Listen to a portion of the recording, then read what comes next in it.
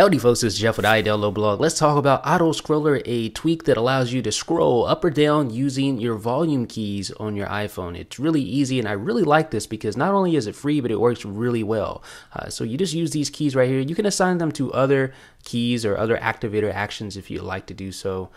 But let me just show you how this works here. Let's open up iDownload Blog, and now I'm going to scroll down using the volume key down. So all you do is you just press and hold on it for about 2 seconds.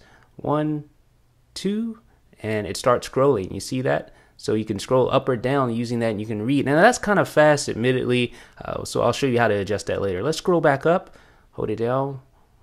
All right, there we go. So we're scrolling back up now, and as you can see, it scrolls back up just like that. But how would you change the speed of this? Because that's a little fast for reading or anything like that. Well, you just go to settings. You should see the AutoScroller settings panel there. So just open that up. And notice at the top here, you have the activator settings. You have auto up and auto down, and those actually correspond to the volume keys on the side of your iPhone here. But let me just show you, if you go into one of these, you can actually adjust that to whatever activator action you want.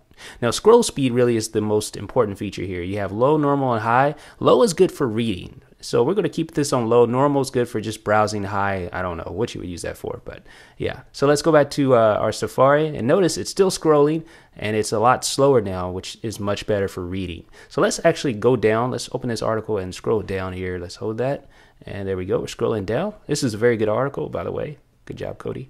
But as you can see, it's scrolling down at a pace where we can read it and actually take in what we read.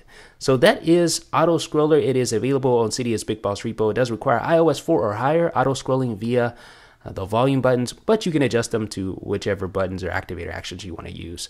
It's free again. Let me know what you guys think in the comment section. This is Jeff with iDownload Blog.